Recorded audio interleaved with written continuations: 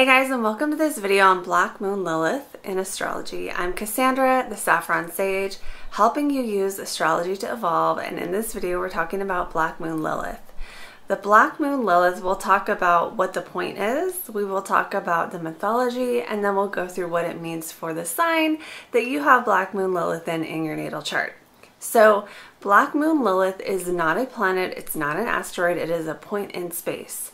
It's called a lunar apogee, and it is the distance from the Earth to the furthest point on the moon's orbit. So the moon travels around the Earth in an elliptical orbit. It's not a perfect circle. So there is a point that ends up being further away from the Earth on that circle. And so Black Moon Lilith is that point in space. There is the Black Moon Lilith, and there's also the true Black Moon. So if you really want to get technical, you can look at both of these and see which one you feel resonates. But for the purposes of this video, just simply clicking Lilith in the chart on other objects in astro.com and seeing where it shows up in your chart, that is enough to get value out of these videos. So that being said, let's move on to the myth of Lilith. So Lilith was the true first lady before Eve even existed. Lilith was the first lady, and she was in the Garden of Eden with Adam. And one of the stories I read says they were both created from the dust of the earth. And there are many different myths that talk about Lilith. There's not just one, so these differ. But the gist of the story is that she wanted to be on top. Adam said, "No, you'll submit to me," and she would not submit.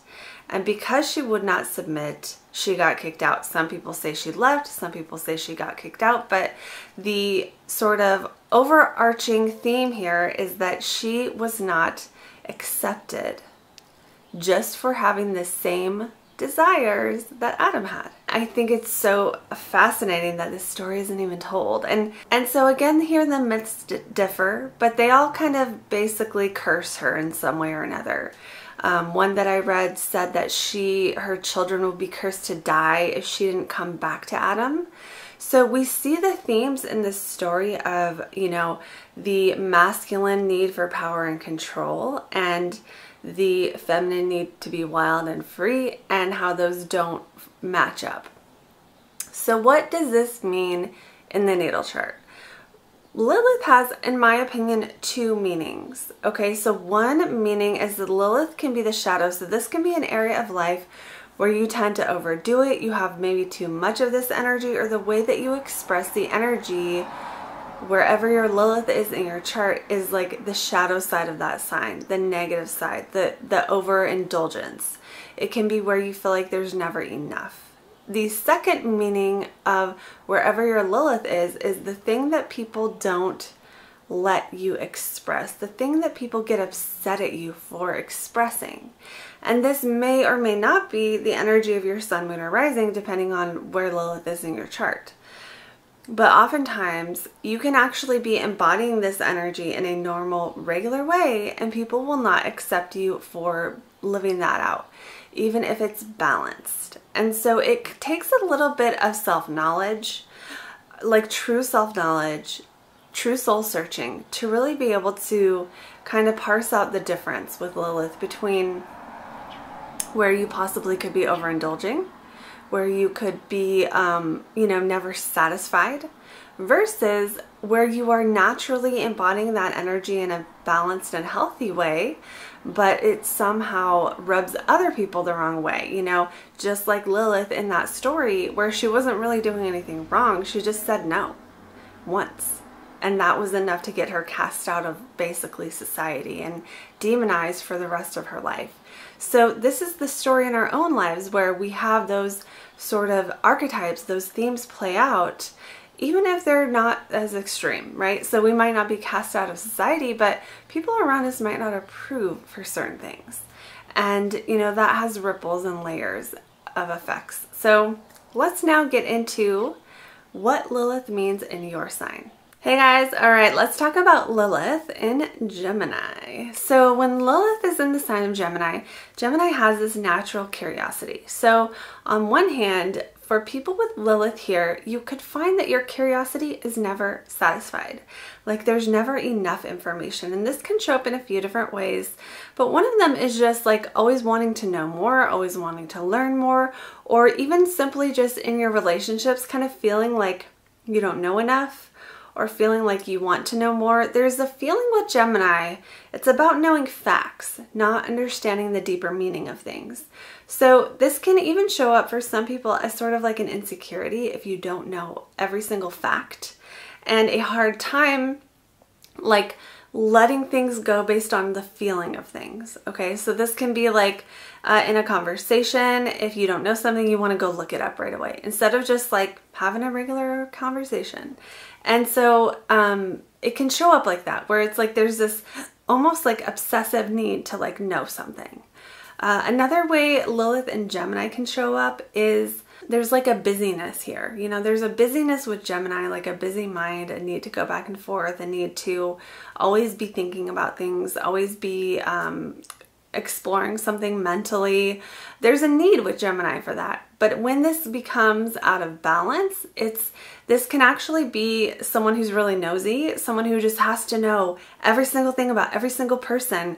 Otherwise, you don't feel okay. Keep in mind that this is going to be on a spectrum, and you might fall at one point on that spectrum of extreme or not so extreme, just depending on other stuff in your chart. Another challenge for Gemini that we just can't go without talking about is the sort of stereotype Geminis get for being two-faced. And so this comes from Gemini being the twins and Gemini needing to talk and have conversations. And you could find that you go say one thing to one person and then you have a totally different conversation with another person, because like Gemini doesn't really need to come to a point of understanding.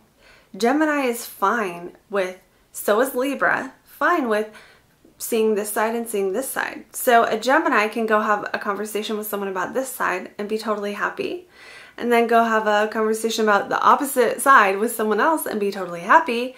But then those two get together and they find out that you said that to her and that to him, and now you're in trouble.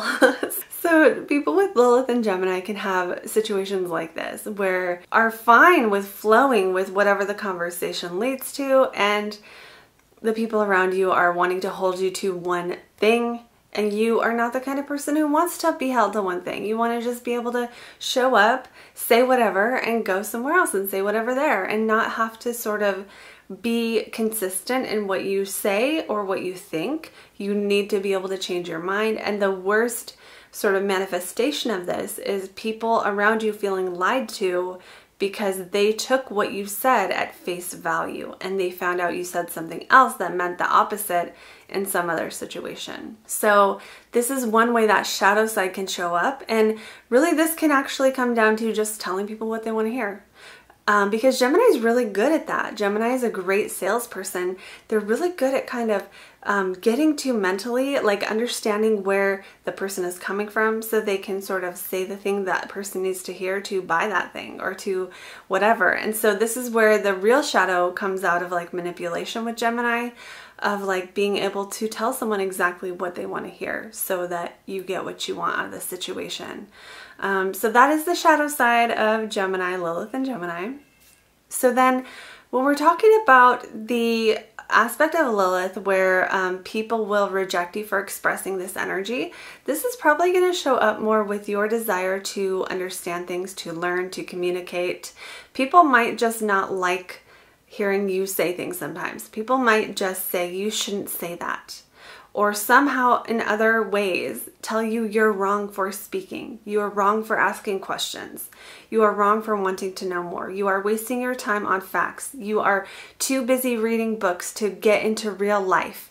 You know, just don't believe everything you read in those books. You shouldn't believe everything you read on the internet.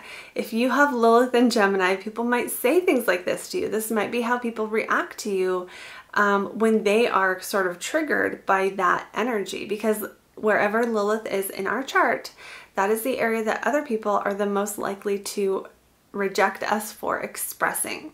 So then you can look to the house where Gemini is to see more details on that. And also you can book a reading with me if you want more information on your Lilith or your purpose, your direction of life, are you on the right path, all that kind of stuff. That's my specialty. So you can click the link below to check that out as well, and I will see you guys in the next video.